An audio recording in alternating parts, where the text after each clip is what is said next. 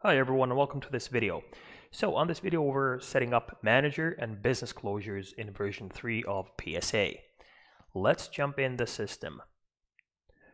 For these settings we're using the classic web client. Let's navigate to settings and business management, and let's click on business closures. Click on new.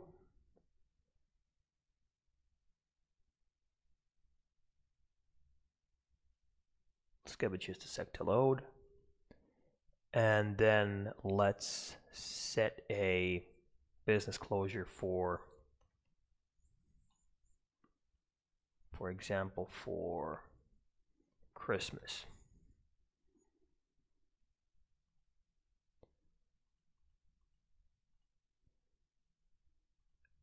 And we'll set this as a 2-day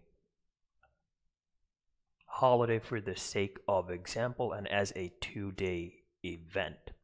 Alright, so we have a business closure for the Christmas of 2018 set up. By clicking on next year, we can access year 2019, and if we want to, we can set up a business closure and business closures for 2019 as well. So this is how you set business closures. What they do is basically when you are resourcing your users and your personnel on projects, when you have business closures, the system makes sure that you're not able to resource on top of those business closure days, so you don't accidentally resource someone to work on a project on Christmas Eve, for example.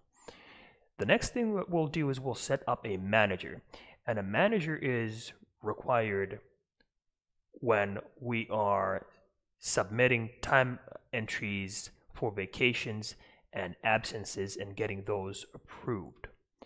So managers are set up under settings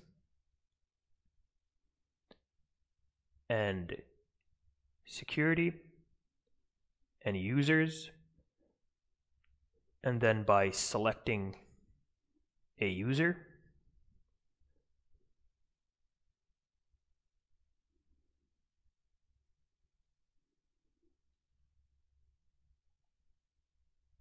and then let's change the form.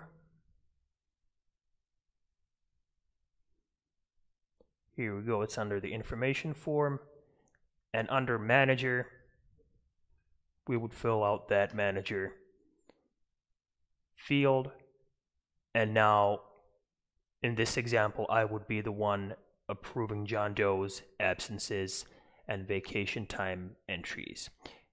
Now, depending on your security settings, you might want to consider filling this lookup field up. So you do need to consider what your hierarchical security settings are if you have those in use before you implement this managerial policy in PSA. Alright, so this was in short setting up business closures and a manager to get vacation and absence time entries approved. I hope you enjoyed this brief video and have a good one.